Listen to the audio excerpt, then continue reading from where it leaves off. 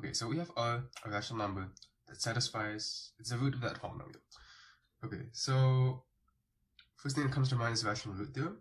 Let's see, what else, what do they want? So they want the n numbers, they want to show that the n numbers are integers. Okay, so the last one is clearly integers, just the polynomial, so that one's done. And then what are those pattern in the other ones? We have CNR, so it looks like each one you're essentially just taking the last one, multiplying by r, and then, oh, actually there's a better way. So you, from CNR to CNR squared plus CN minus 1. Okay, so you can break this down in 2 steps. First step, you add CN minus 1, and then you multiply the whole thing by r, which is, so let r equals p over q. So you want to show that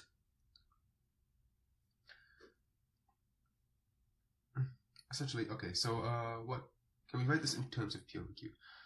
We have CNP over q, we add CN minus 1, which is an integer, and then we go over here. So that's CN, so we already know this is an integer. We can show this by induction, yes, I think. Okay, so suppose we already know this is an integer. Why is this an integer? This is an integer because of the rational root theorem. Yes, this is definitely an integer because of rational root theorem. So we already know that this is an integer, and then we want to show that this times p over q plus cn minus 1 times this times p over q. Yes, so we want to show that this is an integer as well. And the way we do that is we show that q divides this entire thing. Now, how are we supposed to show that?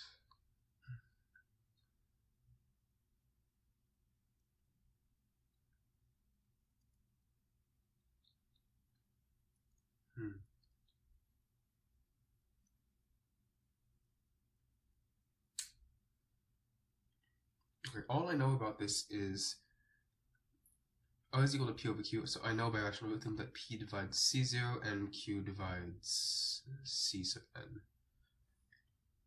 So how do I show that a factor of c sub n also divides this plus that?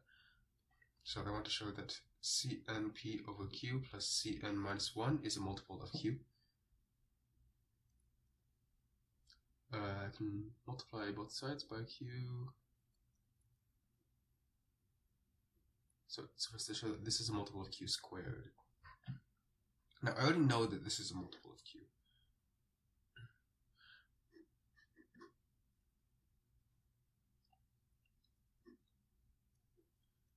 So we can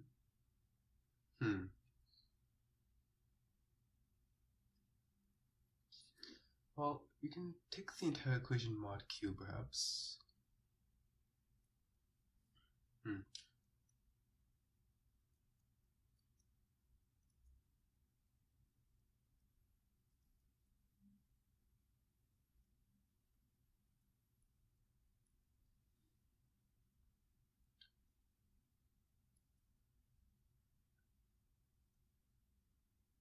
Okay, so I know the last one is an integer. I can start from the end, maybe. So the last number is just p of r, which is 0. Second to last number is going to be p of r minus c1r over r. Well, that's just going to be negative c1. Yeah? Yeah.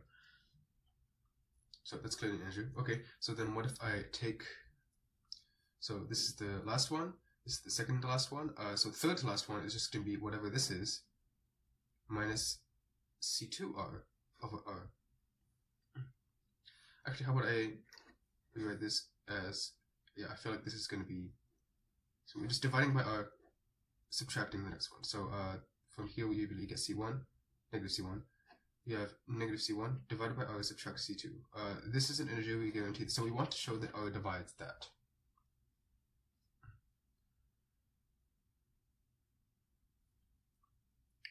Well, not really r divides that, but that p divides c1.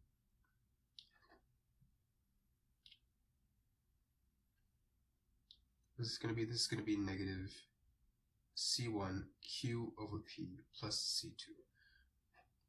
Next one, we're going to have negative c1 q over p plus c2. We're going to multiply by another q over p and then subtract c3.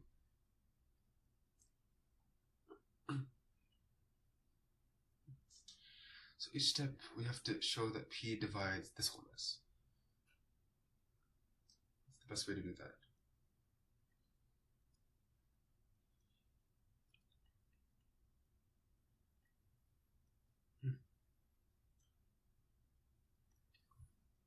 Okay, we might want to do, okay, summarize. What do we know? We know that p of r is 0. Yeah, p is a rational number. The polynomial has integer coefficients, has degree n. We want to show that C and R, so all of these have a factor of r in them.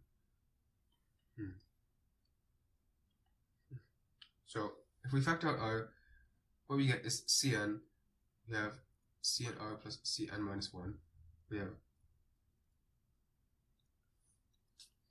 okay, could we do maybe some sort of like Euclid's algorithm thing, or maybe some sort of recursion, because we might be able to express each one in terms of the two previous ones or the two next ones.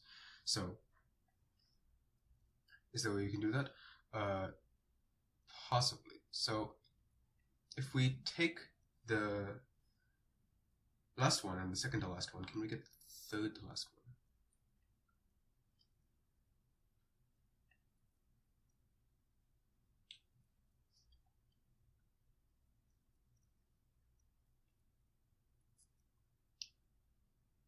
I'm not sure. Perhaps we can show that the difference between any two successive ones has to be an integer, or the difference between any two successive multiplied by r, perhaps. So if we take, okay, so first one is Cn r, second one is Cn r squared plus Cn minus 1 r. Okay, it's the difference between these integers. So if we want to show that the n numbers are integers, we can start from the end and use induction to work backwards. As long as we can show the difference, this difference is an integer, it has to be true, so we're not trying to. So I know what we're trying to show has to be true. So this might be a good approach to do. The difference between these two is an integer. What does that mean?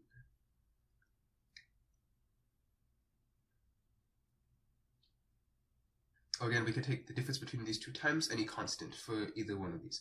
So that's a good constant to take.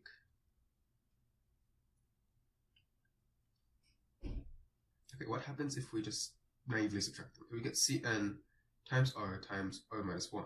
Cn minus 1 r. So we have a factor of r that comes out. We have Cn r minus 1 plus Cn minus 1. Can we show that this is an integer easily? I don't think so. So I do feel like this kind of inductive approach will be a very fruitful approach. At least look for some sort of either the difference is integer, some combination of two adjacent or maybe three adjacent terms will have to be an integer. And given the fact that it's a polynomial, does it help? I think the only thing that matters is that we have the rational root theorem, which, so the last one will hold even if the polynomial does not have integer coefficients. We don't need R to be a rational root for that to hold.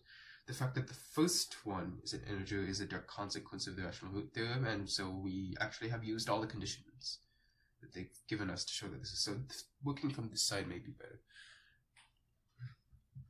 Again, recall that what we're doing when we transition from one to the next is we're adding on the next coefficient, which is guaranteed to be an integer.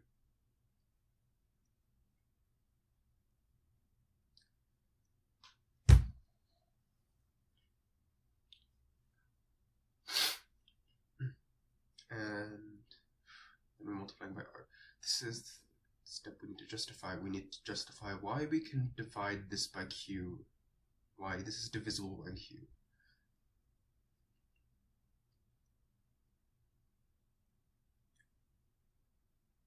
Again, I don't see a particularly straightforward method to that. And there's always a possibility that this is the entirely wrong approach. Now, suppose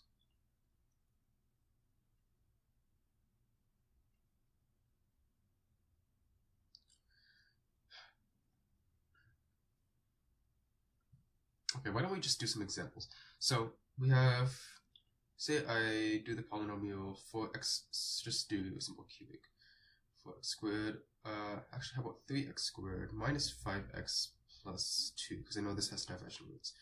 And the roots in this case are going to be 1 and 2/3, if I'm not mistaken, yes, and 4/9, 12, so that's 4 9 4/3 minus 5 10 over 3, that's going to be 1 negative 2. Okay, so these are the two roots.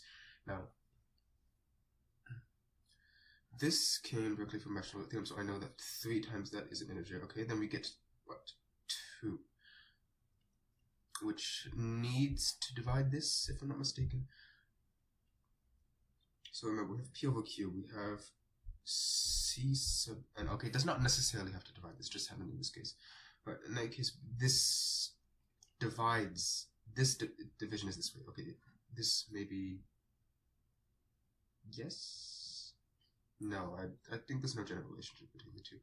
All we know is that P divides C0 and that Q divides Cn. So when we have, this is an integer, then we have multiple of an integer that divides C0, yeah, we have no way to decide that way. Okay, so this is no general relationship. Now what happens when we add C1? Why is this divisible by 3?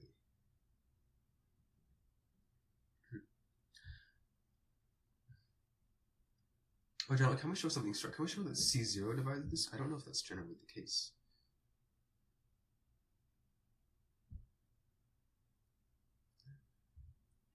Anyway, I do know that what we're going to get is some multiple of P, and then we're going to add the second to last coefficient.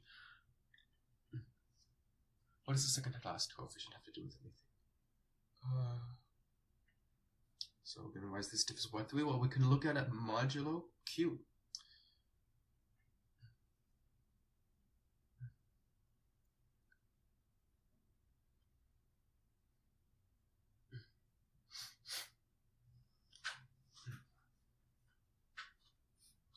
I see something that may be fruitful here. So if we know the polynomial is 0 at R, we know that any multiple of the, so we could maybe multiply this by Q to the n, say, and then look at the entire polynomial modulo Q.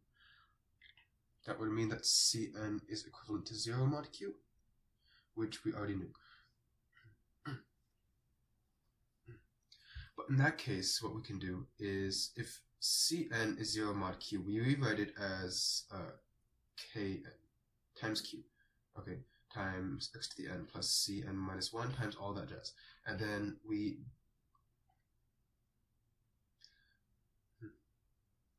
okay, so we multiply the whole thing by Q like before, yeah? Okay, so that's great. And we know that this is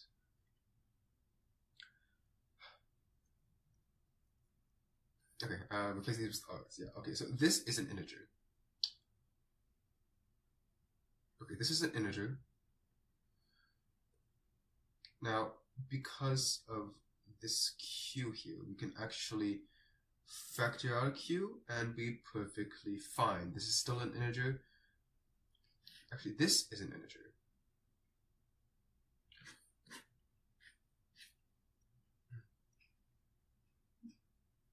This is an integer, which means that the okay, hold on. I think I have something of an idea here, but it may or may not. Okay, I need to clarify exactly what I'm doing. So, what do I want to show? I want to show that basically C and R and have Cn R plus Cn minus 1. So, I want to show that this is divisible by Q. Yes, okay. Now, how do I show that? Well, I show that this is 0 mod Q. Now, what's the best way to show that's 0 mod Q? Well, if I multiply everything else, okay, and if I multiply everything else by Q, so can I somehow get this out? And then have everything else be some multiple of Q. So if I know P of R is 0, which is definitely 0 mod Q. Okay, now, can I multiply this side by some sort of factor that will give me this? Possibly, yes, possibly. Okay, now P and Q are relatively prime, so actually I only need to check. So what if I multiply this by Q to the n? Then I'll end up with a C to the n here, times P to the n, plus Cn minus 1 times P to the n minus 1 times Q. Okay, this is, what? So it's going to be something binomially where the exponents add up to n. Okay, so I know that this side is all divisible by Q. Therefore, I know that this is divisible by Q. Why? Because Pn minus 1 is relatively prime to Q. Actually, no, this P is relatively prime to Q. This part, okay, I just expanded out this side. This is going to be 0 mod Q. Every term on this side has a Q in it, which is 0 mod Q. So the entire sum is 0 mod Q. This has to be 0 mod Q, but just by subtraction, and therefore this is relatively prime to Q. Therefore, C of n is divisible by Q. Okay, now can I extend this? Okay, so I could do it. So I know that this is now divisible by Q. I can write C sub n as kq, or k sub nq. There we go. And then instead, I just multiply it by n minus 1, and then repeat the entire process. So here's going to be p minus 1, and because we have an r to the n, this is going to have a 1 over q, but that just exactly cancels this. So then I just have k to the n, p of n minus 1, plus c sub n minus 1 p to the n minus 1, plus dot dot dot. All of these are going to have q. This is still going to be 0 mod q, because I started with this is equal to 0. So this is going to be 0 mod q. All of these have, so that means that this is divisible by q, which means that factoring out the p to the n minus, is this going to be an n minus 1?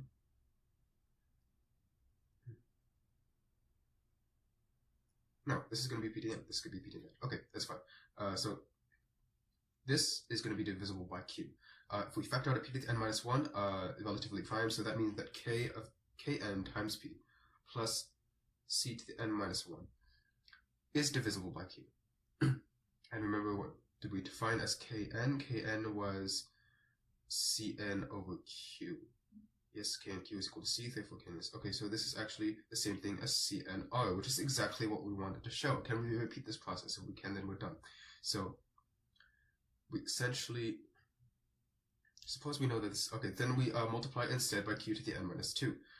We have p to r, we expand out this product, we know this is 0 mod q. A bunch of terms are going to have a q in them. On the right, what terms are not going to have a q? Well, we're going to have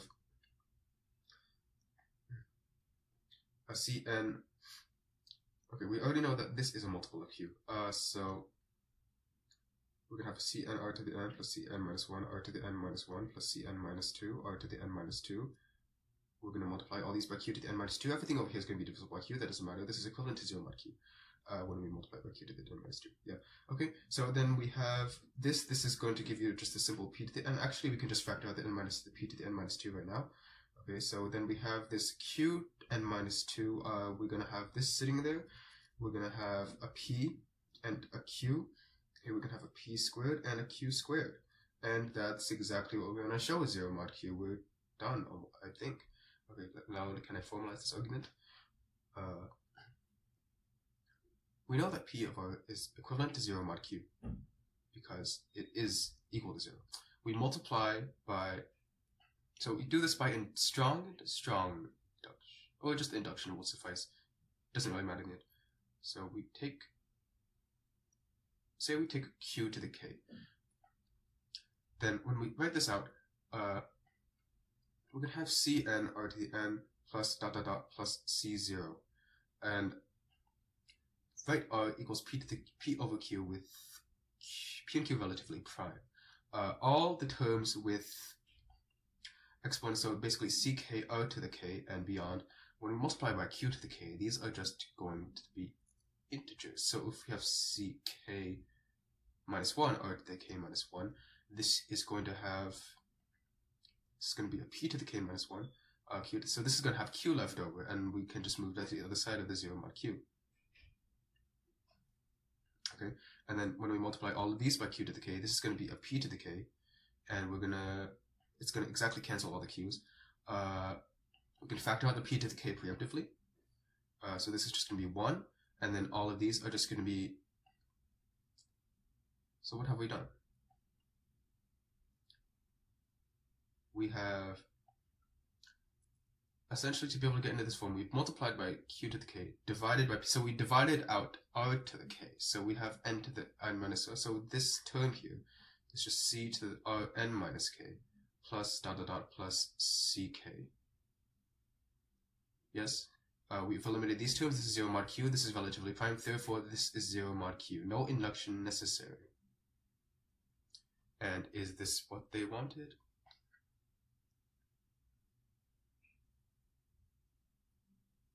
Yes, I believe this is what they want. So if this is 0 mod q, I can divide this by q, which means if I multiply this by another r, it's still going to be an integer.